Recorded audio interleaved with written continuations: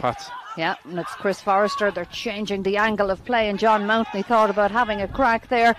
Comes back off a Drogheda defender. Drogheda scampering back, and it's Conor Kane, the fullback, that eventually clears it, but only as far as Mountney. He angles it in towards Forrester, and he takes a nick for his trouble.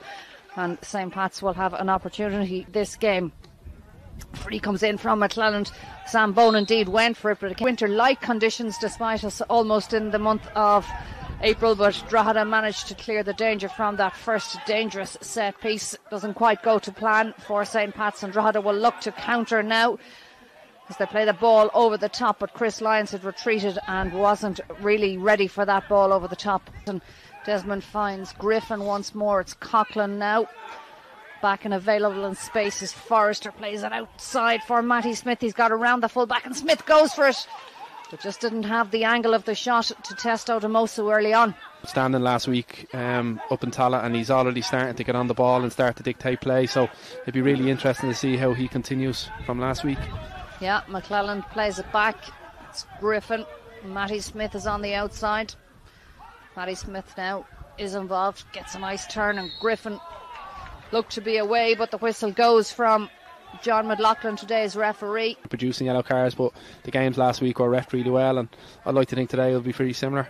Chris Lyons plays it out around the outside for Mark Doyle. Looks to be held up by Mountney. Mark Doyle, let's go. It's straight down the throat of Yaros, who makes a comfortable save for St. Pat's. Yaros. Now it's Dara Markey, does well to hold on and find the space. Tries to work the angle for himself, has to go back as far as Deegan. Deegan back for Massey, and it's Markey again, but he's closed down by St. Pat's, and that's good play. And Markey's pass goes awry, cut out by Mountney. And Pats have to work it all the way back to Yarosh. Man on the outside this time is Robbie Benson. He has a look up, plays it low across the box. Matty Smith tries to work an angle, and came off a Drogheda body in the... See from the sideline to see how they can kind of negate that. It's going to be important for the midfield three of Gary Deeg and Jake Hoyland and Ronan Murray to try and negate that. Good play here from Forrester around the outside. First real involvement for Ronan Murray for Drogheda in this game. Big step up from First Division to Premier Division, and a first away game of the season for Drogheda. Still somewhat finding their feet, but they will have been delighted to have made that winning start a week ago. Brown plays it back to Murray. Can't quite control it, but under huge pressure from Lennon. Bit of a scrap on the deck. The decision goes the way of the home team with St. Pat's. Yeah, I don't think the referee even knew where the ball was on that one. I think it was the easiest decision was just to blow a point to one direction to try and create some chances. And here come Drogheda, and it's Darren Markey. Mark Doyle has his hand up. He's looking for the ball at the back post, and that is for Mark Doyle. But he just got underneath that header, and he'll be disappointed with that. Not advised to be too far out of the goal. Ronan Coughlin now finds Matty Smith, but he loses it in his feet. And Drogheda break, and it's the full back. It's James Brown that's coming forward, but Lennon with a terrific challenge. And it breaks down from a Drogheda point of view, and had to try to get going with Coughlin, but he just couldn't quite control that. And we've two men on the deck. One is the full back for Drogheda, and the other is the Pats captain. Yeah, and Gary Deegan's just being booked there, and that we have a runner with Robbie Benson or Chris or whoever's going to be that person that's going to run. Yeah, another somewhat mistimed tackle over there. This time it was Chris Lyons, and he too is about to enter the notebook. But again, the Drogheda defensive effort was equal to it.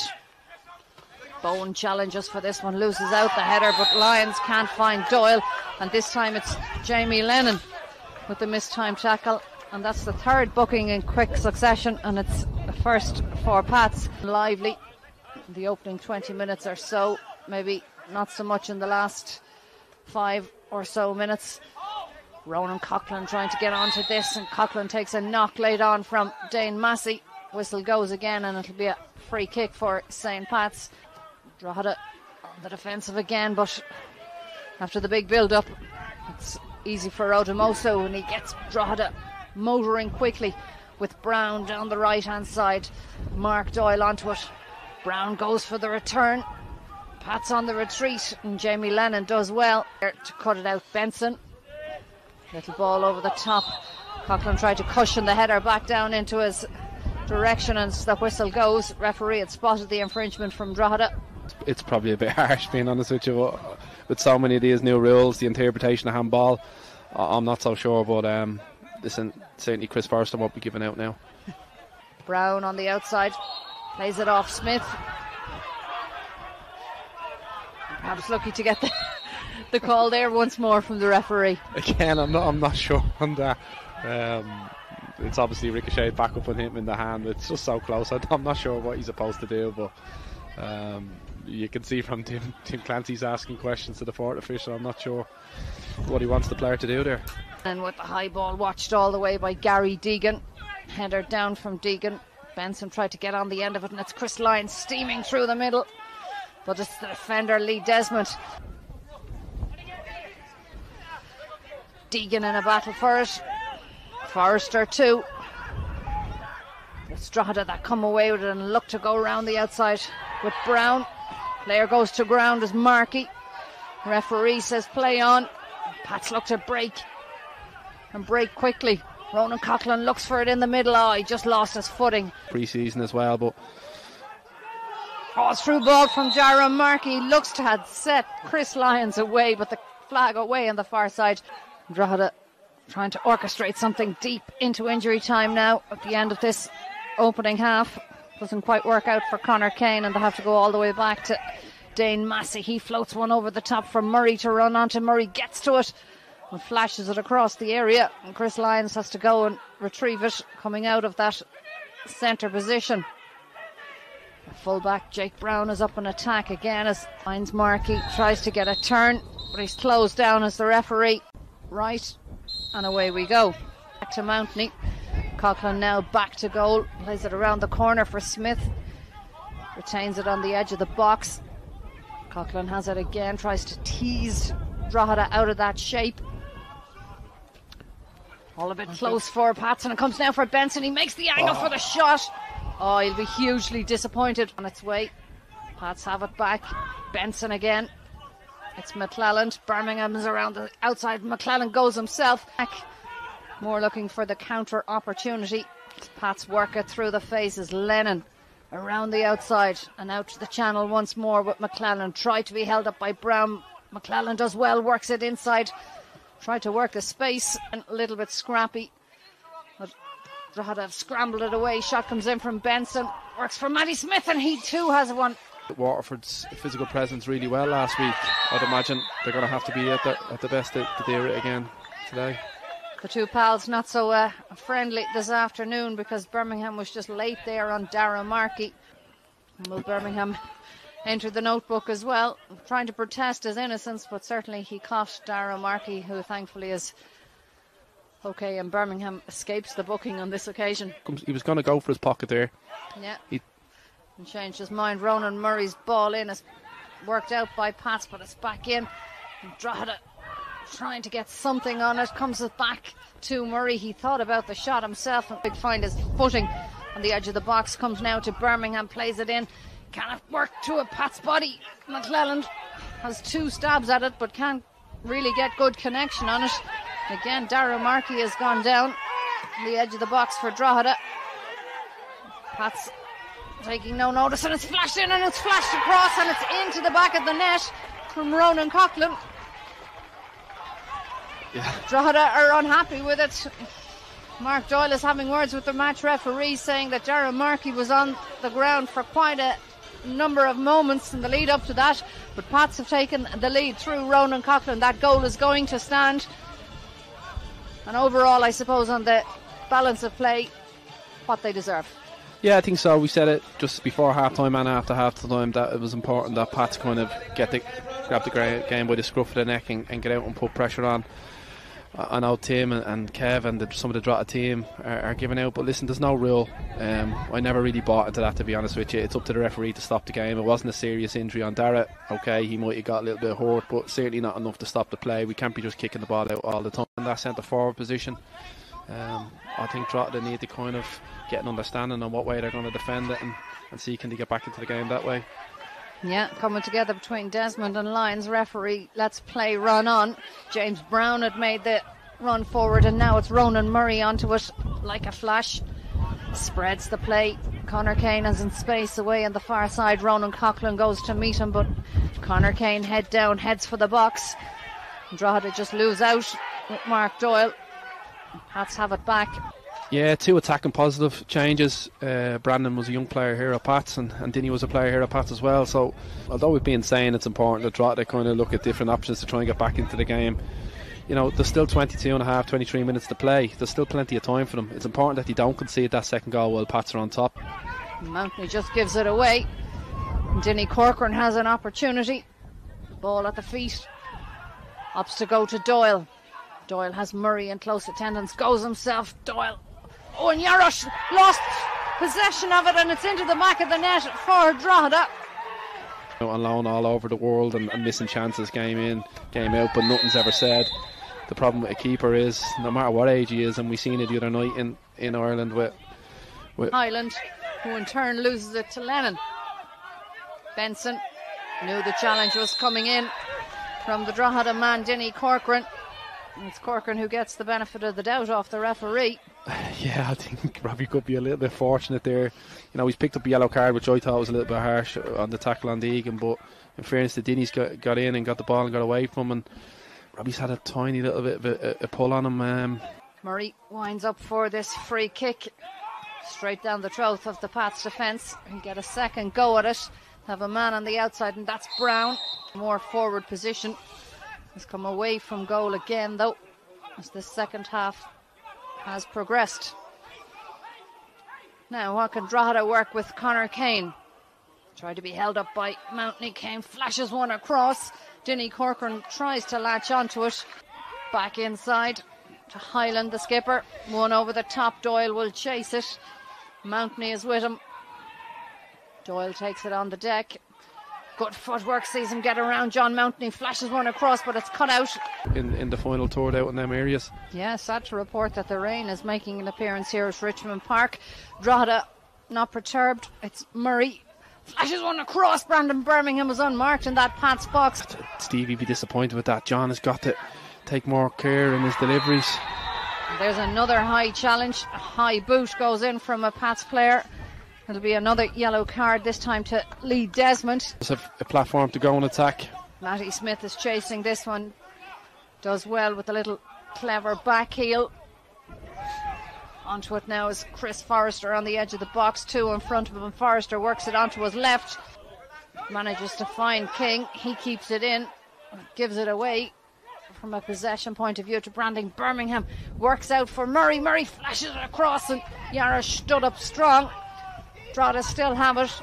Eventually Sam Bone tries to get boot to ball. Just gotten too much away from Ronan Murray, but he's done quite well to get a strike off, but feet has covered his near post well. Yeah, another coming together between opposing players. We would have hoped this would be in a fortress, and to be honest with you, I think it will this year. You know, it's probably a goal that, as you said, Vito will probably never concede again, so it's just a little bit unfortunate. Yeah, can Drogheda take all three with Mark Doyle? Harps, while Pats have a Dublin derby to prepare for against Bows. Perhaps they're not finished in this one. It was Coughlin's shot that wasn't too far away, and Pats still have it. And at the back post is King, and King has got one. And as Drogheda scored late on this week, they're on the last week, they're on the receiving end of it. Second half, the two substitutes linking up there. And it's resulted in Pats taking the lead late on. 4 minutes to be added on at the end of the game here. Tempers just boiling over inside the box. Jamie Lennon being accused of trying to wind down the clock. Back now with Brown. Brown on the outside finds Dinny Corcoran. Corcoran flashes one into the box. The header comes in. King with that goal in the 90th minute, but have Drogheda got a response? Mark Doyle found by Dinny Corcoran. Doyle, one thing on his mind was get into the box. Down towards that corner once more, as indeed there is the final whistle.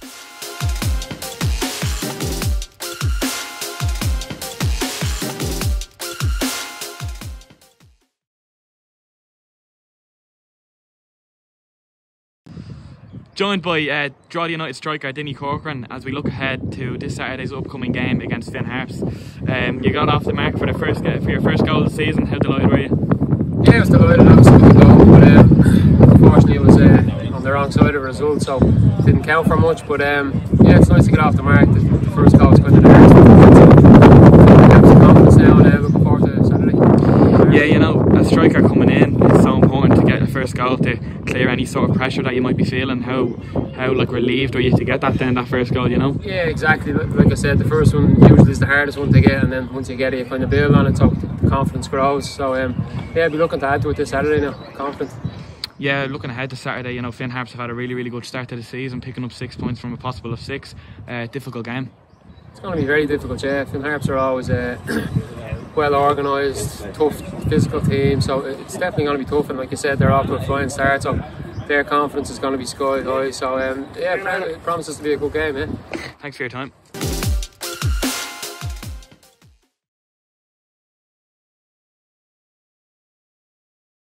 I'm joined by Tim Clancy as we look ahead to this Saturday's upcoming game against Finn Harps. Tim, obviously a disappointing result on Saturday there, but you know, performance probably, you know, can't complain with just probably a lack of concentration for the 2 goals. Yeah, listen, a lot of positives to take from Saturday. Until the very last minute, we were involved in the game, we were competitive, and to concede a goal so late, it's deflating. We were on the other end of the week before when we got a late goal against Waterford, so but no, we can take plenty of positives from it, and it was a very good performance against a really good team. So we'll take that into this week, and obviously looking ahead to Finn Harps. Have had a great start to the season with brilliant home win against Bowes and an amazing win out in Oriel there last time out, so we know it's going to be a very difficult game. Finn Harps are very hard to play against, and Ollie does a remarkable job up there every single season, so we know it's going to be difficult, but we prepare well this week now, and hopefully get a good performance again on Saturday. Yeah, Dinny got off the mark, first goal of the season. Really good for a striker who's only coming into the club to get a first goal so early on in the season.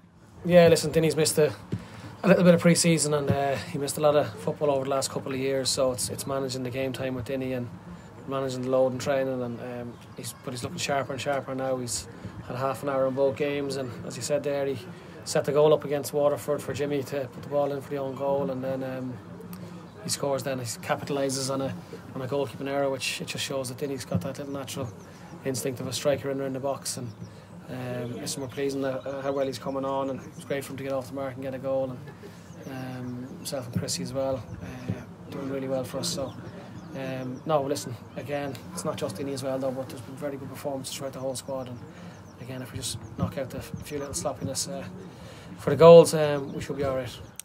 Yeah, as we mentioned there, Finn Harps, you know, they've started the season really well, so obviously a lot of preparing will have to be done for such a difficult game. Who they'll come down to United Park and they won't make it easy at all for us. No, they're a good team. To beat Bowes and Dundalk in the same season is good, and they're mine in the same week. Remarkable start to the season for Ollie, and there'll be a little bit of pressure on them now because they're probably expected to come down and beat us now on Saturday. So and us against Waterford, we were probably the favourites in that game, and then going to St Pat's was a little bit of a wake up call on where we're at, and we have to be careful about expectations that people around the club have, because we're still only promoted, we're still part time, and budget wise we're nowhere near the big lads in the league. So the game against Finn Harps is going to be very important for us in the grand scheme of the whole season, so we're looking forward to it. Yeah, we appreciate your time and we wish you all the best for Saturday. Cheers, Lucky.